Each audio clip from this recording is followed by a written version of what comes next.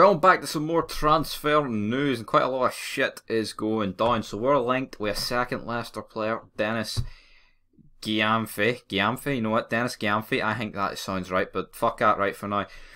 Rangers could face a Europa League fixture quirk when they would play 3 games from 2 different seasons across a 2-week period as UEFA prepare to lay out their fixture plans on June 18th. So obviously that would be referring to when we get put in the Europa League, we have to start like round 2 or round 1, whatever it is. But obviously we have to start in the qualifying rounds, all that shite, all the different rounds before the playoffs. And due to this pandemic, the game against Bayern is going to be pushed back right into that period, which would just be fucking... I mean, that's brutal. Like, I mean, I guess in a way it'd be good, because you're going to be playing some shit team, and then you're going to be playing Bayer Leverkusen. So, you would surely be tanking the shit team, you know what I mean? And then, especially if you play Bayer Leverkusen first, because then you'd be fucking up at that level. But that'll be interesting to see how they work that one out. Bayern Munich have joined Celtic, Chelsea, Lazio in a battle to sign 17-year-old Hearts fullback. He's still 17. What the fuck's going on there? I tell you what, Celtic have got no chance of signing him if those other 3 clubs are serious. It's just the financial gap. I mean, like Lazio aren't as rich as the other 2, but I mean they would still be able to spend a lot more money than Celtic. Like, you know what I mean? I could definitely see.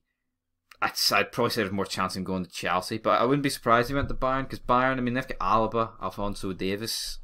Do they need Hickey? Chelsea, I'm thinking of left backs. I mean, Marcus Alonso's pish, so I mean, automatically he would you think about getting him out. But Brewster, 28-year-old Liverpool striker, is a transfer target for Rangers manager Steven Gerrard. Now, obviously Stevie G with the Liverpool connection. This looks like it probably would go like it done. Now, would it be on a permanent deal or a loan? I'm probably thinking loan. More or less every deal we've had from a Liverpool player from Liverpool has been a loan. I mean, Flanagan, he wasn't actually playing for Liverpool, like, was he? So, wait, actually, where was Flanagan when we bought him? Was it just for free? I know it was for free, but where was he playing before? Like, or maybe Liverpool just released him or something. But Barisic is returning to Glasgow, avoiding 14 days of quarantine.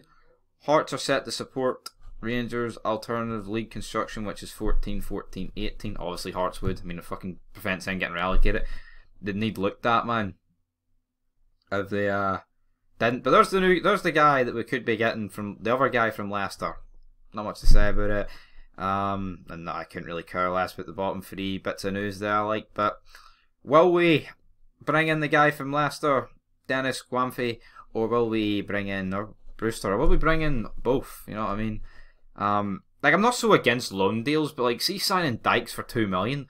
Like, 2 million to us is like 200 million to like fucking Man City. You get me? Like, so, well, 200 million is probably nothing to City, but you get my point. I don't know. I'd rather just bring in a guy on Liverpool from London, sign Dykes. That's just my opinion on the matter. But will Brewster join? Will the other guy join? And will Hickey leave for a big amount of money? Find out next time. But until next time, peace.